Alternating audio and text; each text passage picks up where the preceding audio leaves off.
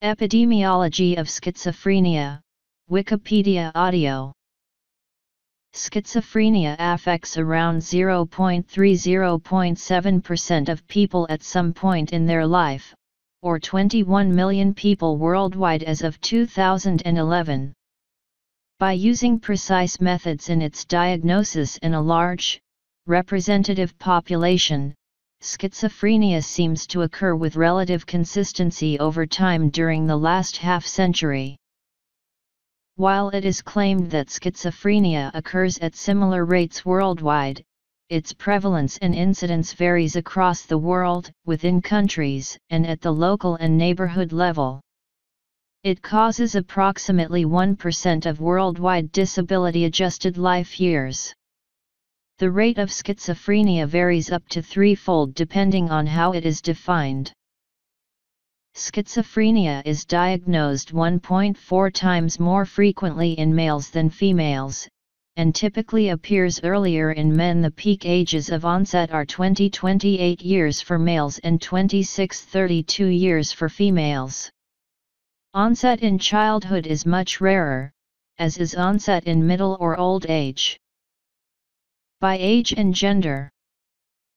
Generally, the mean age of first hospital admission for treatment of schizophrenia is between 25 and 35. Studies have suggested that lower-income individuals tend to have their disorder diagnosed later after the onset of symptoms, relative to those of better economic standings. As a result, the lower social classes are more likely to be living with their illness untreated. It is generally accepted that women tend to present with schizophrenia anywhere between 4–10 years after their male counterparts. However, using broad criteria for diagnosing schizophrenia shows that males have a bimodal age of onset, with peaks at 21.4 years and 39.2 years old, while females have a trimodal age of onset with peaks at 22.4, 36.6, and 61.5 years old. This additional postmenopausal peak of late-onset schizophrenia in women calls into question the etiology of the disease and raises a debate about subtypes of schizophrenia, with men and women being susceptible to different types. This is further supported by the variability in presentation of the disease between the genders. Other theories that may explain this difference include protective or predisposing factors in men or women that may render them more susceptible to the disease at different points in life.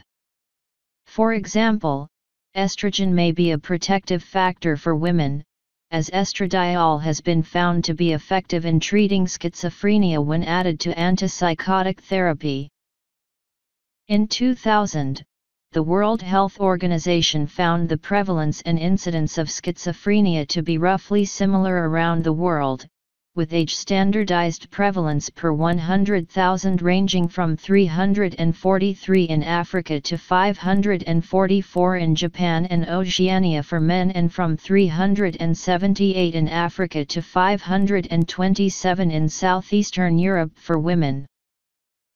However, the impact of schizophrenia tends to be highest in Oceania, the Middle East, and East Asia, while the nations of Australia, Japan, the United States, and most of Europe typically have low impact.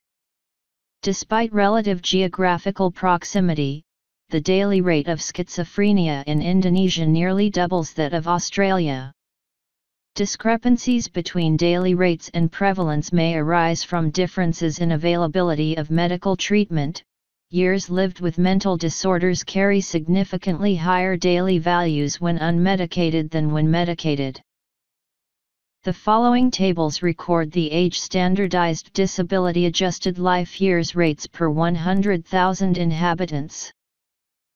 In 2010, there were approximately 397,200 hospitalizations for schizophrenia in the United States. About 88,600 were readmitted within 30 days. By country: United States